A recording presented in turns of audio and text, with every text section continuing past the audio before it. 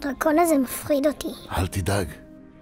יום אחד אני אמצא את העולם הנסתר, ואדאג שיחסם. כדי שדרקונים ואנשים לא יילחמו יותר. Berk is ruled over by the man that Hiccup has become and his partner in all things, Astrid. And it's a safe haven for dragons. They're still rescuing dragons all around the world until that peace is broken when Grimmel, who is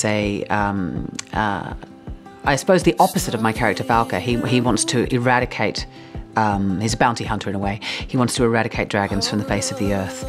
And so Hiccup has to, along with Astrid, encourage and lead the people of Berk to go in search for the hidden world, to find sort of a permanent refuge for dragons.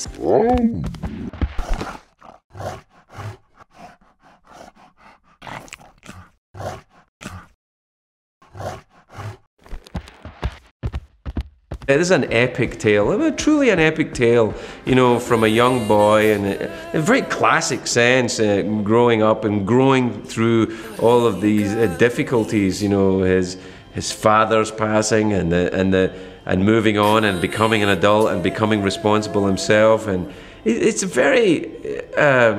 very classic adventure. And I think when these three movies slot neatly into history, they will be seen as that. They will be seen as, a big rollicking story. אתה צודק. אתה נמצא באותה נקודה שהתחלת. אבל אני הראשונה שהאמינה שאתה יכול. ראיתי איך אתה לא חושב שאתה יכול מהיום הראשון שנכנסת לתפקיד.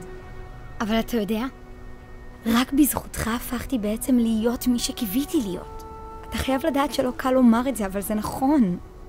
אתה הכי אמיץ שיש, טיפוס עקשן מאוד, פשוט נחוש בדעתך, הכי נודניק שיכול להיות. אתה לא כזה בגלל שום שן היקאפ. הוא רק הפך את זה קל יותר. אז עכשיו הקושי ממש הולך לגדול. נו, מה אתה הולך לעשות בעניין הזה? בטח משהו מטופש, אה? הנה היקאפ חזר אלינו.